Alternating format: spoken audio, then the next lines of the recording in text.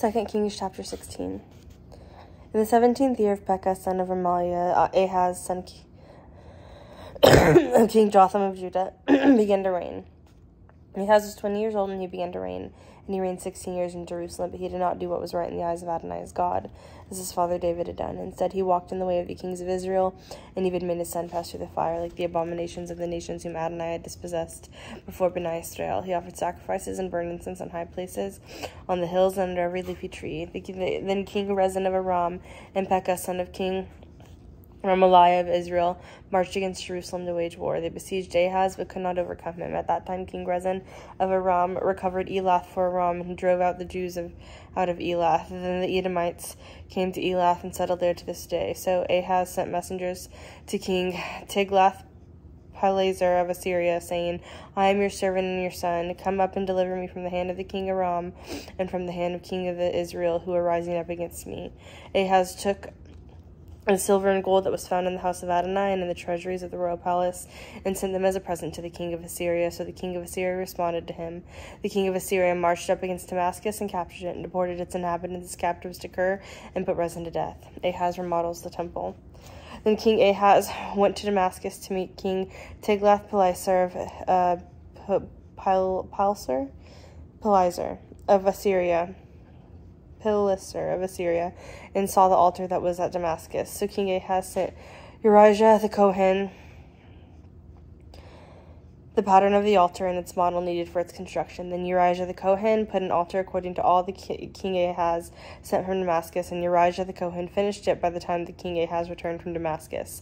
When the king came back from Damascus and saw the altar, the king approached the altar and went up to it. Then he burned his burnt offering and his grain offering, poured his drink offering, and sprinkled the blood of his fellowship offering on the altar. As for the bronze altar that was before Adonai, he moved it from the forefront of the house, from between his altar and the house of Adonai, and put it on the north side of his own altar. Then King Ahaz commanded Urijah the Kohen, saying, Upon the great altar you will burn the morning burnt offering and the evening grain offering, the king's burnt offering and his grain offering, with the burnt offering for all the people in the land, and their grain offering and their drink offering. Also sprinkle on it all the blood of the burnt offering and all the blood of the sacrifices. But the bronze altar will be for me to inquire by. Thus Urijah the Kohen did everything just as King Ahaz commanded. Then King Ahaz cut off the borders of the stands and removed the laver from them. He also took down the sea from the bronze oxen that were under it, and put it on the stone pavement. The covered passageway for Shabbat that they had built in the house, as well as the other outer entry for the king, he removed from the house of Adonai because of the king of Syria. Now the rest of the acts of Ahaz, which he did, are they not written in the book of the Chronicles of the kings of Judah? Then Ahaz slept with his fathers and was buried with his fathers in the city of David. Then his son Hezekiah became king in his place. 2 Kings chapter 17. The Israelites were deported to Assyria. In the 12th year of King Ahaz of Judah, Hoshea, son of Elah, became king in Samaria over Israel, and he reigned 9 years. He did what was evil in Adonai's eyes, yet not as the kings of Israel who were before him. King Shalmaneser of Assyria marched against him, so Hoshea became his vassal, and paid him a tribute. But the king of Assyria caught Hoshea conspiring, so he sent messengers to King So of Egypt, and had not paid the tribute to the king of Assyria as he had done every year. Therefore the king of Assyria seized him and put him in prison. And the king of Assyria invaded the entire country and marched up to Samaria and besieged it for 3 years. In the 9th year of Hoshea, the king of Assyria captured Samaria and deported the Israelites to Assyria. He placed them in Hala and Habor on the Gozan River, and in the towns of the Medes. Now it was so because of the men of Israel had sinned against Adonai their God, who brought them up out of the land of Egypt from under the hand of Pharaoh king of Egypt, and had feared other gods, and said they followed the customs of the nations whom Adonai had dispossessed before Bani Israel, which the kings of Israel practiced. Bani Israel secretly did things against Adonai their God that were not right. They built shrines for themselves in all their settlements, from watchtowers to fortified cities, and they set up pillars and Asherah poles for themselves on every high hill and under every leafy tree. There they burnt incense in all the high places like the nations whom Adonai had driven out before them.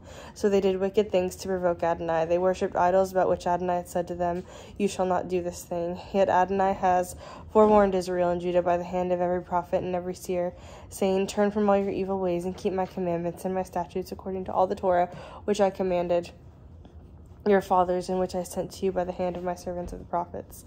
Yet they would not listen, but stiffened their necks like their fathers, who did not trust Adonai their God. So they rejected his statutes and his covenant that he made with their fathers, and his testimonies that he testified against them. Instead, they went after the futile things and became futile, following the nations that surrounded them, but whom Adonai had charged them not to emulate. So they abandoned all the mitzvot of Adonai their God. So they made for themselves molten... What did they make for themselves? They made for themselves molten images, 2 calves, and made an Asherah pole, and bowed down to all the hosts of heavens and worshipped Baal. Dang, crazy. And they made their sons and daughters pass through the fire, practiced divination and enchantments, and sold themselves to do evil in Adonai's eyes to provoke him. So Adonai became very angry with Israel and banished them from his presence. There was none left but the tribe of Judah alone. Even Judah did not keep the mitzvot of Adonai their God, but followed the customs which Israel had practiced. So Adonai spurned all the descendants of Israel, and afflicted them, and delivered them into the hand of the plunderers, until he had cast them out of his sight. When he had torn Israel from the house of David, they made Jeroboam, son of Nebat, king. Then Jeroboam drew Israel away from the following Adonai, and made them commit to a great sin. The men of Israel kept walking in all the sins that Jeroboam committed. They did not turn away from them, until Adonai banished Israel from his presence, as he spoke by the hand of all his servants, the prophets. So Israel had been exiled from their own land to Assyria to this day. Origins of the Samaritans. Then the king of Assyria brought people from Babylon, Cutha, Ava, Hamath, Sepharvaim, and placed them in the cities of Samaria instead of the men of Israel. So they possessed Samaria and settled in its cities. When they first began dwelling there, they did not fear Adonai, so Adonai sent lions among them, which killed some of them. Then they spoke to the king of Assyria, saying, the nations that you deported and resettled in the towns of Samaria do not know the requirements of the God of the land. Therefore he has sent lions among them, and behold, they are killing them, because they don't know the requirement of the God of the land. Then the king of Assyria commanded, saying, send there one of the Kohanim who you have exiled from there. Let them go and live there, and teach them the requirement of the God of the land.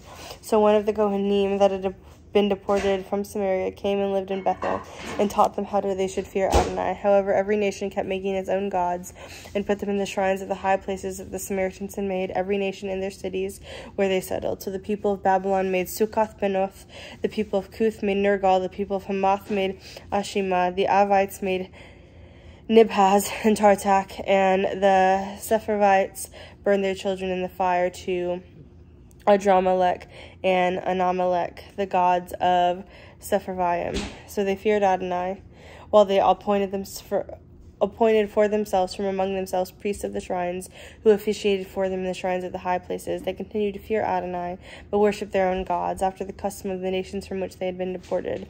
Up to this day they follow their former customs, nor do they fear Adonai, or follow the statutes, the ordinances, the Torah, or the mitzvot that Adonai commanded for the children of Jacob, whom he had renamed Israel. With them Adonai had made a covenant, and charged them, saying, you will not fear other gods, or bow down to them, or serve them, or sacrifice to them, but only Adonai, who brought you up from the land of Egypt with great power and with an outstretched arm. Him will fear you. Him will you fear, and to him will you bow down, and to him will you sacrifice. The statutes and the ordinances and the Torah and the mitzvah which he wrote for you, you will take care to do all the time. You are not to fear other gods. The covenant that I have made with you, you will not forget, nor will you fear other gods, but Adonai your God will you fear.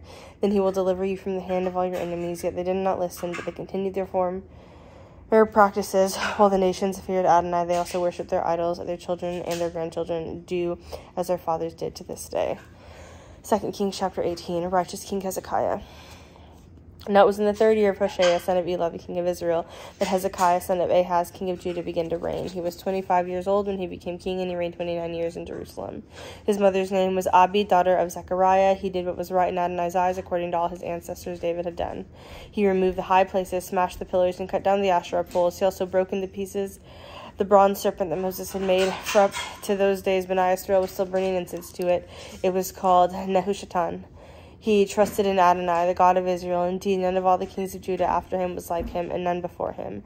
For he clung to Adonai. He did not turn away from them following him, but kept his mitzvah which Adonai had commanded Moses. So Adonai was with him. Wherever he went, he prospered.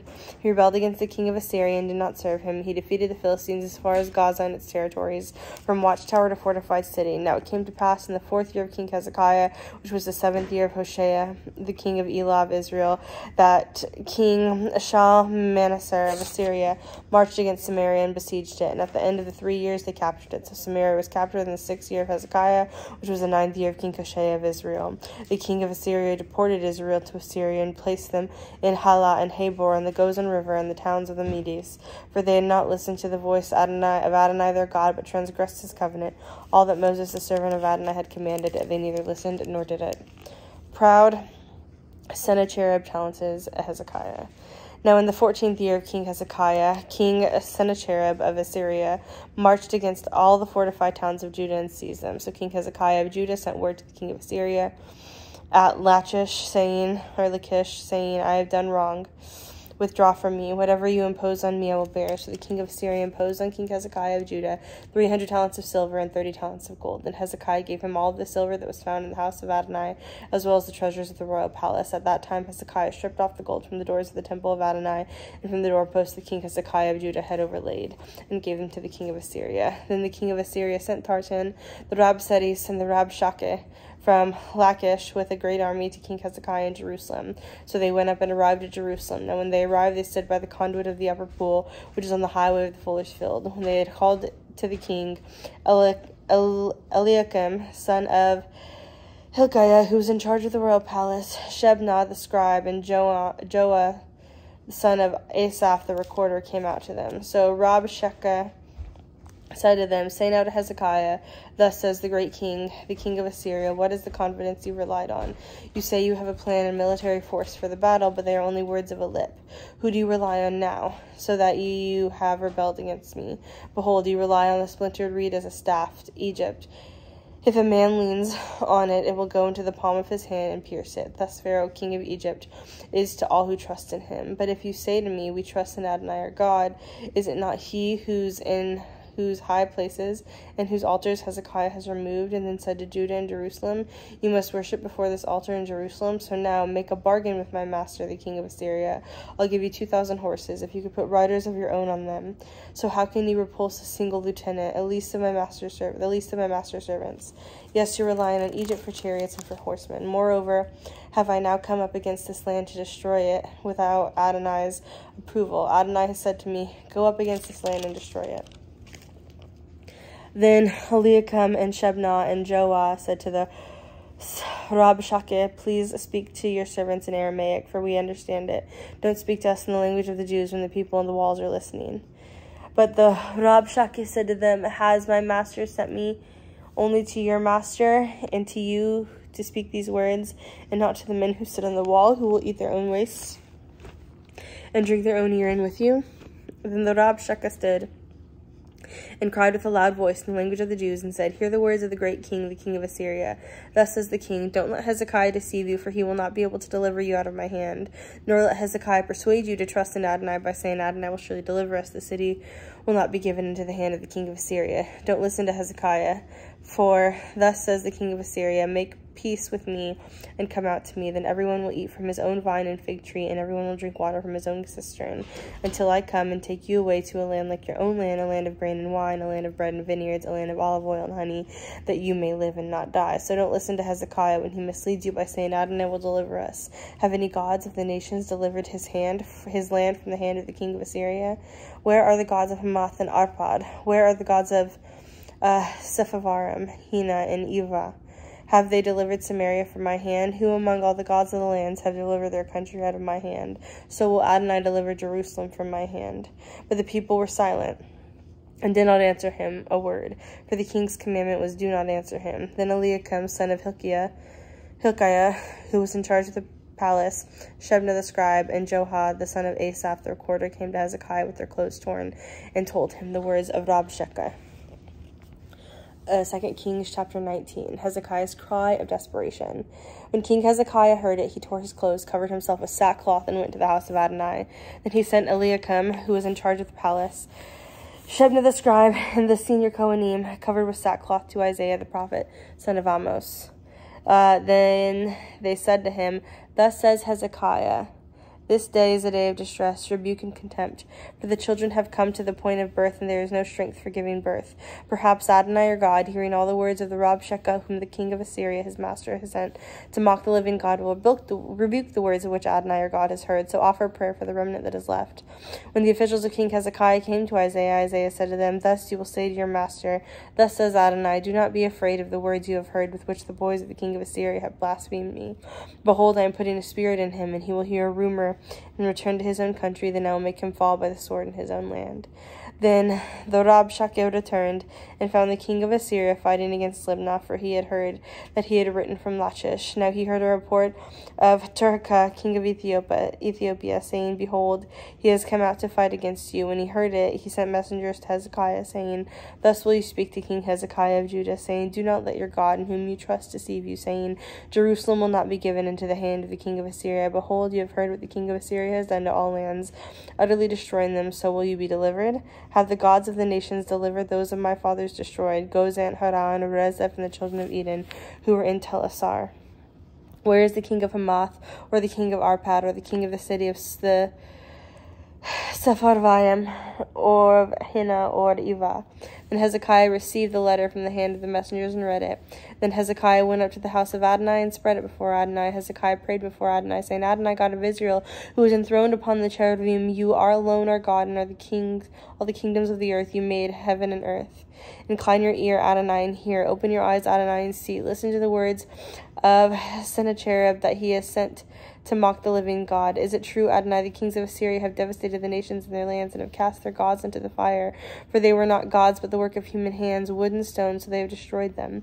Now, Adonai, our God, save us from his hand, so that all the kingdoms of the earth may know you alone, that you alone, Adonai, are God. Then Isaiah son of Amos sent word to Hezekiah, saying, Thus says Adonai, God of Israel, because you prayed to me about King Sennacherib of Assyria, I have heard you. This is the word that Adonai has spoken about him. The virgin daughter of Zion will despise you and mock you. The daughter of Jerusalem will shake her head at you. Whom did you taunt and blaspheme? Against whom did you raise your voice and haughtily lift up your eyes? Against the Holy One of Israel. Through your servants you have blasphemed my Lord, and said, With many chariots I have climbed to the heights of the mountains, to the remotest parts of Lebanon. I cut down all the tall cedars and choice cypress trees. I have gone into the harvest lodge, its thickest forest. I have dug wells and drunk foreign waters, and with the soles of my feet I dried up all the streams of Egypt. Have you not heard? I did it long ago. From ancient times I planned it. Now I have brought it to pass, that you should turn fortified cities into heaps of rubble. Their inhabitants are weak-handed, shattered, and ashamed. They are like the grass of the field and green herb, like grass on a roof scorched before it is grown up. But I know you're sitting down, you're going out, and you're coming in, and you're raging against me. Because you're raging against me, and your arrogance reached my ears, I will put my hook in your nose and my bridle in your lips, and I will turn you back by the way you came. So this shall be a sign to you. This year you will eat what grows by itself, in the second year what springs from that. But the third year you will sow, reap, plant vineyards, and eat their fruit. The surviving remnant of the house of Judah will take downward and bear fruit upward. From Jerusalem a remnant will go out, and survivors from Mount Zion. The zeal of Adonai Zavat will accomplish this. Therefore, thus says Adonai concerning the king of Assyria, he will not come into the city, or shoot an arrow there, or come before it with a shield to throw up a siege ramp against it. By the way that he came, by the same he will return, and he will not come into this city. It is a declaration of Adonai, for I will defend this city to save it for my own sake, and for my servant David's sake. Then it came about that at night that the angel of Adonai went out and struck down 185,000 men in the Assyrian camp. When the men arose early in the morning, behold, they were all dead corpses. So King Sennacherib of Assyria withdrew, went away, and returned home, and stayed in Nineveh. One day, as he was worshipping in the house of his god Nisroch, his sons Adramelech and Sarezer struck him down with the sword, and escaped to the land of Ararat.